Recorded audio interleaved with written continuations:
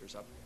Okay, so our last session before lunch will be Trends in Global Networking. And if I can ask my session colleagues to join me on stage. So we have Greg Cole from ESNet and Gloriad, Alexander Vanderhill from SurfNet,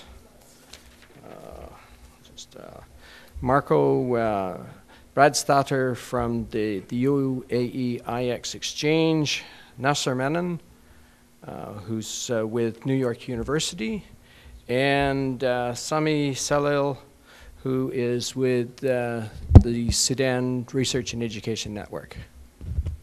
Who am I missing? Greg. I think. Okay, so while we wait for Greg, I will start.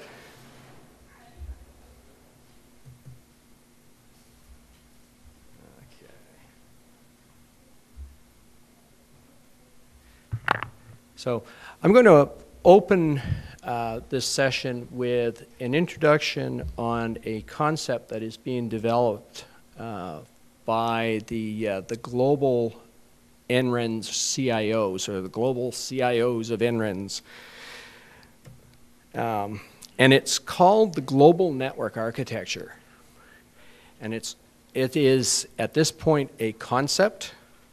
Their vision is an inclusive, collaborative, next-generation research and education network infrastructure.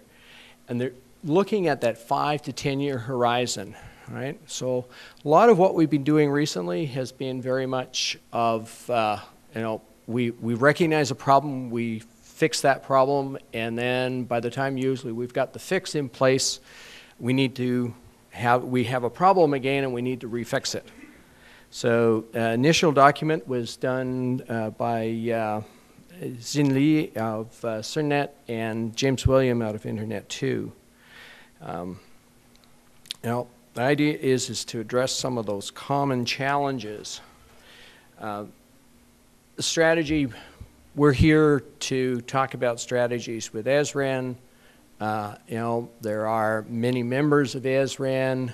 They have their own strategies as to how they're setting up their research and education networks in their own national infrastructures. And what we're suggesting here is that we need to actually have a global strategy. So we bring the regionals, the nationals, the multi-regionals together. It's an initiative, Internet 2, CERNet, Norginet, and Janet. Janet is the Research and Education Network for the United Kingdom, and they started this dialogue.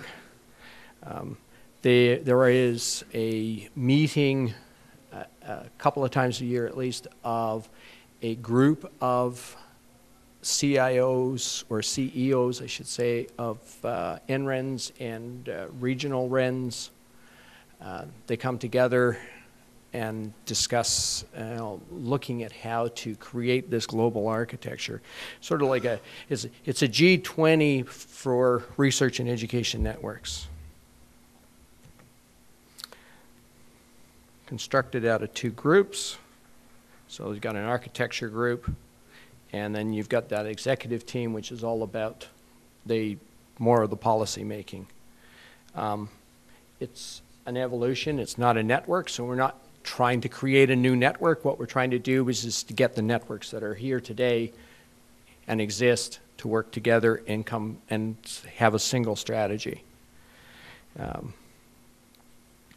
Part of that is the whole idea of exchange points, as we're starting to see. So it's focused on the long term, and it's about trends, not technologies. So looking at three areas in particular: the operations and security, which sometimes gets a challenge as you're crossing boundaries; the technology and the topology. So again, the designs, where we touch is great, but what is the topology of the person beside you? Oftentimes there is some variation, and You know, we're then left, or our engineers are left, trying to figure out how to get these two topologies to work together. The ANA 100G, for those that are not familiar with it, this is a Europe to North America 100 gig research pipe. It was launched last year at Tirana, so 2013 at Tirana. It has been up and active. It is now actually expanded to be the 200G because we've added another 100G connection that just launched last month. So there are now 2 connections across the Atlantic. And of course, the usual issue, how to fund all of this. The approach is very much, it's a greenfield. Let's not, you know, we need to leverage what we've got, but let's not limit ourselves from what we've got. And what do we want to do at the end of it is we want to have a network substrate that's underlying everything that people want to do in the future, that's strong enough to handle anything that we can think up and imagine. And you know, between us and our research colleagues, we imagine a lot. Starting with what's simple, so, and then phase ourselves in. So first process is to get something manual working. Horizon's about 5 years. Later, we'd like to actually see where some of these enabling factors become automatic. So this is an artist's impression of what it should look like. All right? And as you can see, it connects every part of the world to every other part of the world, except for Antarctica. So, and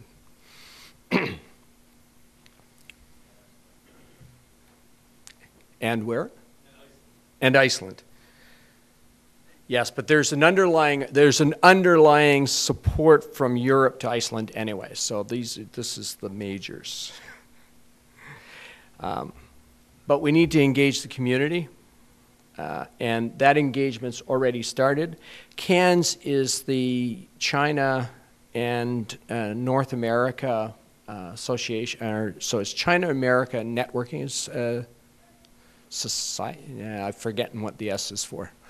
But it's a group that comes together. They meet once a year between the Chinese research community and networking engineers and the North American, especially U.S. engineers and research community, to talk about collaborations. The Internet 2 Global Summits is another area where the conversations have been continuing. Tirana meetings, APAN, and any special interest group meetings. So wherever there's a coming together of a group of international people, we have discussions underway to keep this moving forward. As I mentioned, there's the ANA 100. It was partnership between ESNet, NordUnet, SurfNet, Internet 2, Canary, and Geong. Canary is the Canadian Research and Education Network. That got the first one running between New York and Amsterdam. The second line is now running between London and the Washington Exchange, which gives us the 200. We need participation. Now, if this is going to work, we've got to have a strong technical committee and areas of expertise, so we've got to get our senior architects together. We need the people to actually commit to this idea. We need to have time, and recognizing that we need some financial support from the various NRENs and the global operators. And we need support from every NREN. So how to participate? The contact is Edward Moynihan, who is the Director of Global Programs at Internet 2. If you want to learn more about it, you can also speak with me or George Loftus, who's here from Internet 2 during the sessions, and we'll share what we can. And with that, we'll now